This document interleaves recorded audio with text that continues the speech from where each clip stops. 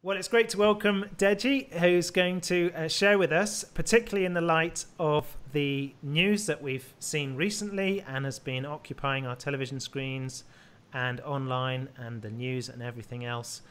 Deji, why don't you introduce yourself first of all? Great, thanks, Mike. My name is Deji Adesida. Just call me Deji. That works fine usually. I'm Nigerian. I'm obviously a black person, or as we say more lately, a person of color.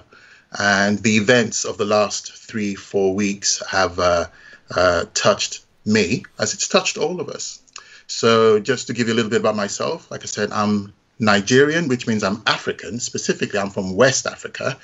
But my story might not be the same as most other black people you come across in the UK. I wasn't raised in the UK.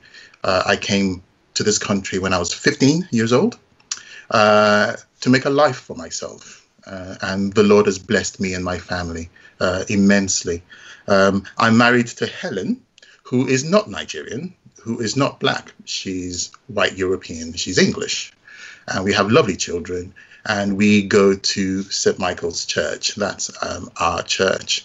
So growing up, my skin color wasn't ever a factor because not everyone looked the same, but it just, when everyone's black, it's not really that much of an issue. We read about racism growing up, and that was something I was wary of. I'll talk about that more in a minute. But then I come to the UK, to a country where almost everyone else is a different skin color to me. Plus, they might all view me differently. So that affects you as a young teenager going to a different country. Again, God is merciful and God blesses you in lots of situations. So that's my background. I go to a church that is very diverse now. We've been going to St. Michael's for 15 years. We've been married for most of that time. And the majority of our church are also white. It's only with the events that happened lately that I've taken the time to stop and think about our makeup in St. Michael's, where we all come from, because we're all followers of the Lord Jesus Christ. You could almost say we've stopped seeing the color, which is a good thing, but also there's some things to be wary of. So I'm a Nigerian who goes to a white church, if you want to put it that way. I'm married to a white lady, and our children, they just think everyone's a bit weird talking about this race thing. What's it all about? And the first thing I want to say off the bat is my heart goes out to the family of George Floyd, to anyone who knew him, because we all act as though we've appropriated him, haven't we? What's happened to him feels like it's happened to us because it's been so horrible. But I want to just stop and acknowledge his family, those who will even more keenly than we do feel his loss, because he was a tangible person to them that they knew and loved. So I want to just send this out there, and my prayers and my heart, my love and everything goes out to them in what they're going through. And we just have to pray that God is with that family, especially at this time, especially as it appears nations have taken someone dear to them and they've turned it into a cause, a good cause, perhaps, but still, it means something more to them, having lost this individual. So I want to acknowledge that and say our hearts are with them, and I'll always keep praying for them. And I would ask everyone else to do the same and pray for them. And that's one of the more encouraging things that I've encountered lately over the last 3-4 weeks, however long it's been, to see the response from people right across. The response from people, not just in the United States, in this very country, in France, in all over the world, people are reacting. And there are reasons for that, understandably, but it's a reassuring thing. It restores my faith in humanity to see that when we watch the protesters, even though a part of me goes, COVID-19, what are you doing? Mm-hmm. But I'm so encouraged to see so many diverse people protesting and having this reaction, same as I have, to what happened to this man who was living his life and had it taken away from him under such horrific circumstances. So I'm very encouraged by that. And the reason I'm encouraged is it reminds me that, I think Moses said it in Deuteronomy somewhere. If anyone can find out, do let me know, that the truth, the salvation of God is so very near to us. It's not that far from us. So whether you're a believer or a follower in Christ, I think people innately had this reaction to an injustice that we could all see. I will confess right here and say, I've not been able to bring myself to watch the full video of what took place. I can only bear it for about a minute and a half, and then I just have to stop because it's too horrific for me to watch. Call me a coward, call me what you like, but that's where I'm at the moment. But I've watched enough of it to see that what was taking place shouldn't happen. It's one of those things that I label under evil. There are very few things that I would categorize as evil, but I would put what happened to George Floyd under that banner, because it wasn't an instinctive reaction when someone lashed out.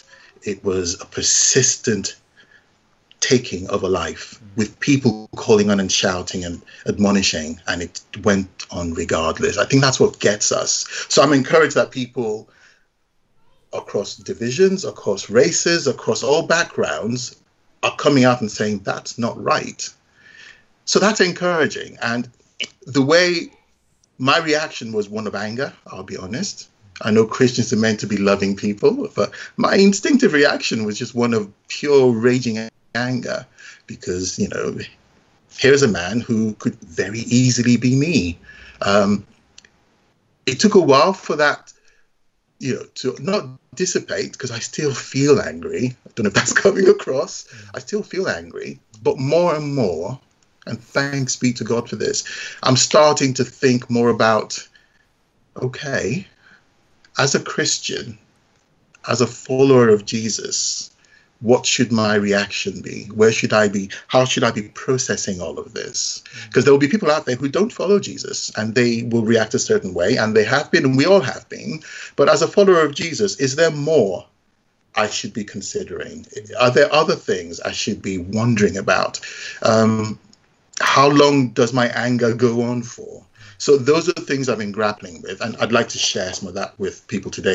Is that all right, Mike? Absolutely, Dej. And I think you rightly sort of point out the grief and the sort of sorrow for the specific situation with George Floyd and everything else like that. But of course, what this is causing us to do is it's causing us all to take a long, hard look at the everything on this issue, and be very, yes.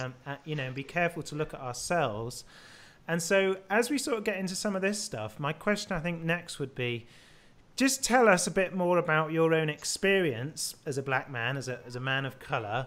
You mentioned before in a white majority church. I think I'm particularly interested, and I guess people watching this interview will be particularly interested in, how is it you feel?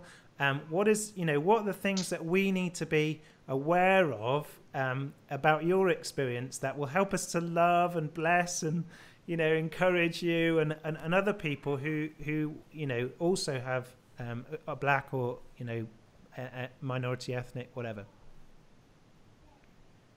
Yes, in church terms, it's that's where I would like to focus, thinking about what should a church or churches be considering in terms of how they've operated in the past, or how they might operate into the future. So for me, I'm married into the church. So it's something where I really need to stop and think, oh, okay, because my father-in-law goes to the same church, my mother-in-law goes to the same church, my sister-in-law goes to the same church, my wife, my children. So for me, it's very easy to slot in as family and be part of that church. What I will say is I have been very blessed to find St. Michael's, because St. Michael's are a very welcoming church, and they're very welcoming people.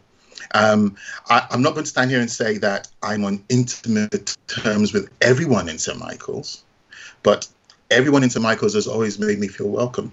Or let me put it this way. I have never been made to feel unwelcome at St. Michael's. which is a good place to be. Now, that happens to be because of the makeup of people at St. Michael's. People are very loving. They are true followers of Christ who recognize that we all represent the dignity of God. We're made in his image. So I think that is we're a Bible-believing church, and that translates itself into how people generally behave. So that has happened almost organically. But even so, I think there are things we can consider and be intentional about. So there's no criticism here of St. Michael's at all. This is my church. It occurs to me, this is my family. These are people that I worship with and people that I love dearly, who love me dearly. But if I want to think beyond myself, not everyone's going to, find a lovely young lady and marry into the church and then build a family around it. There might be people who come in under different contexts and different circumstances. So how do we as a church make sure that they see us for who we are, welcoming, that if they had doubt about whether we're going to accept them, how do we make it known to people that, yes, we're not saying we're going to ignore your color, because I think that's just as bad, but it's not going to affect how we treat you in terms of you belong with us. We will love you. We will care for you. We will share Jesus together. And we will acknowledge you for who you really are. And within this atmosphere, we can all be ourselves and be diverse. So it's not like we want people to come and conform to a certain way of being. Come as you are. And, if you shake things up a little bit, that's fine. So I like that we are welcoming, but what can we be thinking about? And I'll be asking questions. I don't have the answers to these things. What can we do to make sure that when people come in, that inevitable hesitation, that inevitable awkwardness they might feel because they're of a different gender to most people in the church, or different race or different background, all those things, what can we do to be intentional about making it clear to people that we love you, and because the Lord accepts you, we accept you. And so that's something to be thinking about. Also, there might be practices that we do that to us just seem like the normal thing to do, that we need to think about again. And I'm not advocating one way or another. I know that in the past, St. Michael's, for example, we used to, during services, we used to play the national anthem quite a lot. And we had to take a long, hard look at that, and Tom, our vicar, took a long, hard look at that and thought about what that might mean for people who don't have an allegiance to the national anthem, who don't have that vested interest in it. In doing that during the service, does that alienate people in some way? We don't know. So these are things that we need to look at. My reaction might also be, oh, it's only the national anthem. But actually, when you think it through to what it might mean to other people, it might be having some kind of impact. And it's just to do as Paul says, not to put stumbling blocks in front of people, to get them out of the way. So it's to be intentional about thinking about those things. That's what I would advise. We are blessed that our genetic makeup almost in St. Michael's is one of warmth and welcome. And we want, we're often trying to deliberately hold back and not scare people off because we don't want to come on too strong. So I think St. Michael's is blessed in that regard. But we can certainly do things to be intentional to make sure that if we have practices that we hadn't thought about, how can people, perceive this? What I will say we're doing well, we already have more and more diversity in people who lead services, who preach, all manner of things. And I think that's just to be more and more encouraged. So it's not just the same type of individual. It's not like a middle-aged white man who does the preaching, the leading, the sermonizing, and everything else. We have a good, diverse team, and I would encourage us to keep that going. And we're obviously part of the Church of England more generally, Deji. So I don't know if you want to comment. You've been through various, programs, training schemes. You've been part of the structures, if you like, or got to know them a little bit in the Church of England. Perhaps more widely, have you got any comments on the Anglican Church of which we're a part? Yes, I mean, it's all too easy for people to knock the Church of England. And it can be frustrating at times, the Church of England. But for the same reason that I'm quite glad of the way the Church of England is structured, is what frustrates people. We're almost too broad a church, if there can be such a thing. But what I found when I've done on preaching courses, for example, or taking the course in Christian studies is, yes, I may well be the only Black person there. And talking to people from different churches and different ways of observing the Anglican faith. That has never really been an impediment. People are often interested in your views. People are also willing to share their views. And I think the more we encourage that, the more people get to understand each other better. It's a communications thing, if you look at it in that perspective. So I'm pleased that the Church of England are taking a lot of active, positive steps in terms of recruiting more people of color into different things, not just clergy, but in, people who run websites, people who do certain things, because then things will naturally start to look more and more after themselves. So I'm a big fan of the diversity to be found in the Church of England, as opposed to, other denominations where you might just find one type of person, which isn't a criticism. It's just that might be the people they cater for, because that's whom the makeup of their church is that way. I like the diversity to be found in the Church of England, but yes, must do better. We all must do better. And Deji, just maybe finally, just address me individually now. Like, here I am. I'm your brother. I want to be a good brother to you. I want to be a better brother to you and to other men like yourself and women as well, of course. Have you got something? Help me. Speak to me. Help me understand, and maybe what might I personally, or what might we personally want to be thinking about?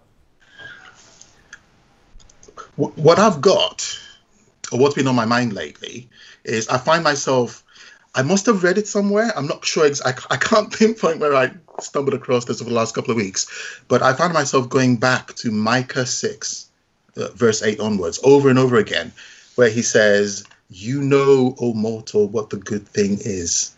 And how does it go? You are to do justly, love mercy, and walk humbly with your God. And I see a lot of people reacting to that first part. We're all seeking justice. We all want to do justly.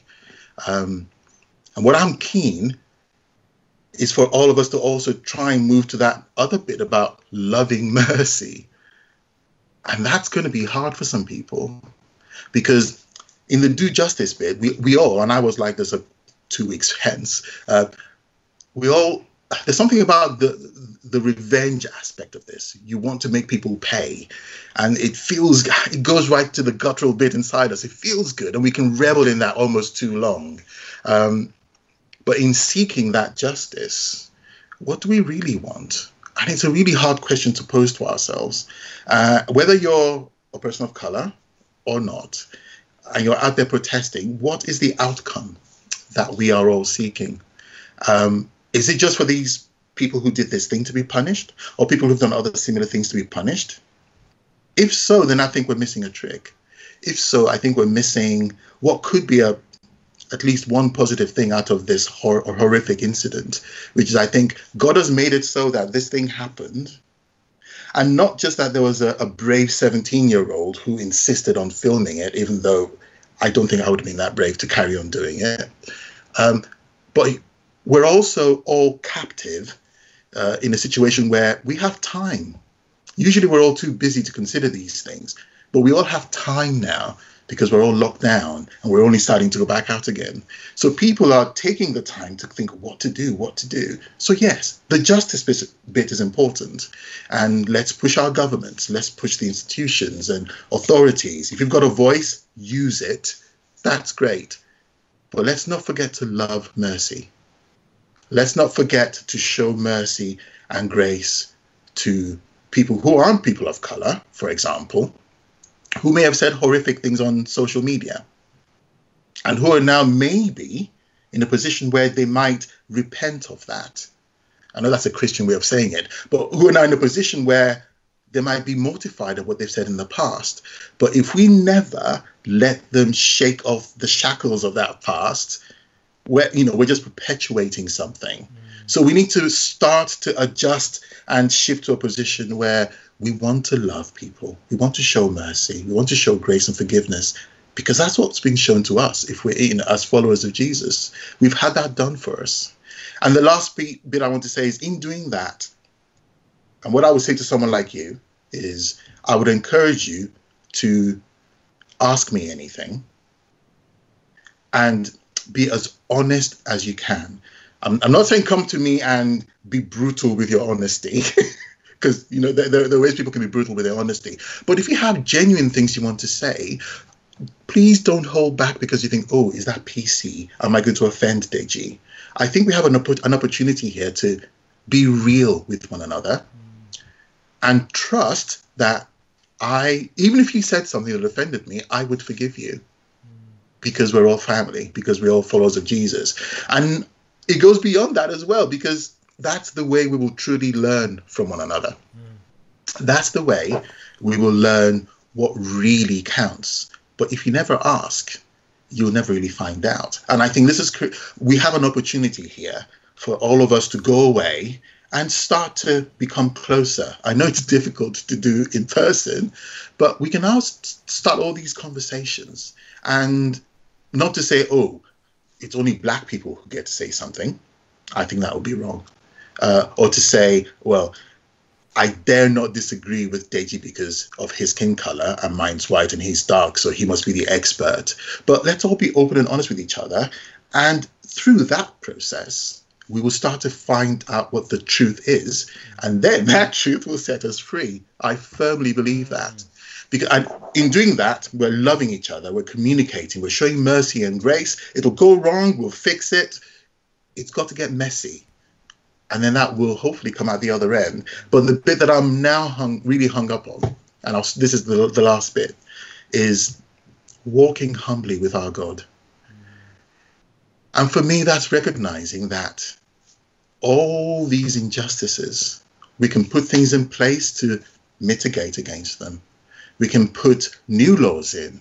We can weed out the bad police officers. All these things we want to do, for example.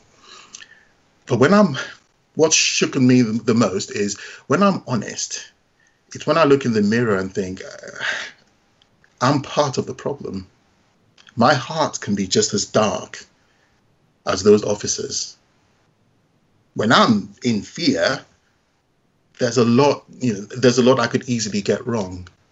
So I'm not too far removed from what's going on with them. And that realization that the problem might be wider than what we're looking at or talking about. It might be not just about one race versus another. The problem might be more about me as a human, the human condition.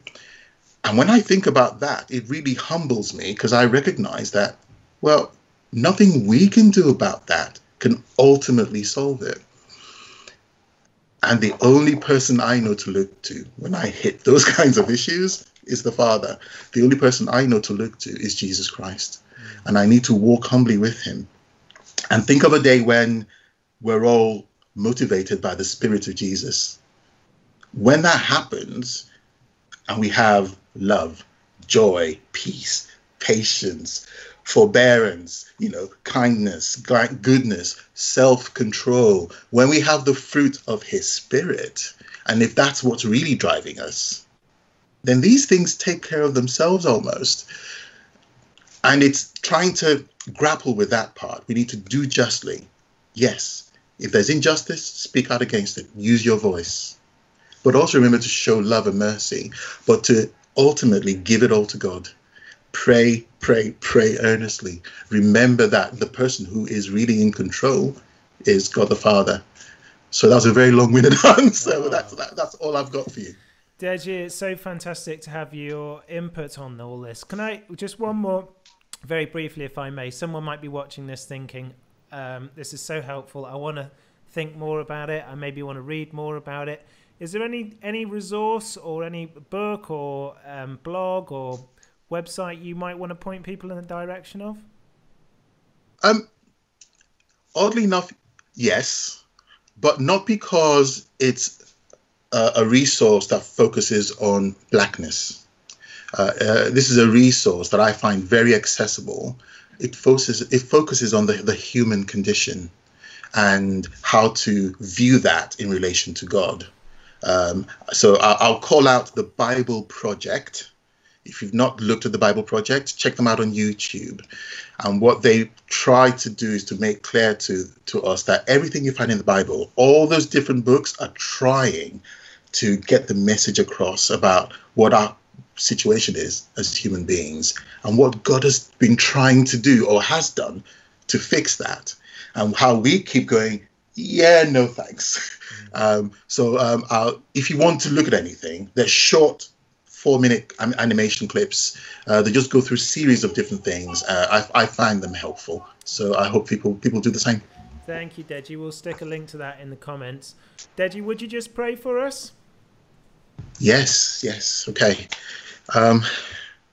Yes, let us pray. Lord Jesus, we thank you for hope. We thank you that you give us such hope that even at times such as this, we can look to you, and in so doing, be assured that there is a good, no, not just good, a great outcome to come out of any situation. I want to pray yet again for the family of George Floyd, but also for the family of all people of color who've lost their lives in similar circumstances.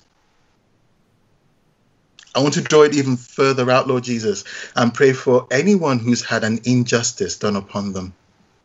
I want to pray for women in violent relationships.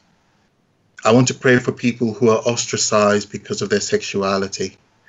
I want to pray for people who are rough sleepers and don't have a place to sleep. Our problems, Lord Jesus, are huge, but they are nothing compared to your power. They're nothing compared to the great works and work that you have done and are doing.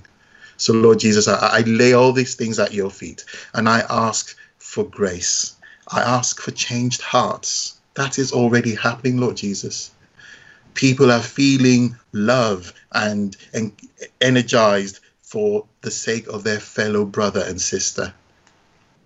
Lord Jesus, help us to take that extra step to not just love those who have been wronged, but to also love in an active way those who did the wrong, so we can start to change their hearts too. May your Holy Spirit come and do wonderful, amazing things through this. May we all look to you as the solution, as the ultimate solution, whether you're going to come and make the whole world new, or we start now building out your kingdom, drawing more and more people into your church. And within your church, may there be unity. May we all be diverse, but united under one banner.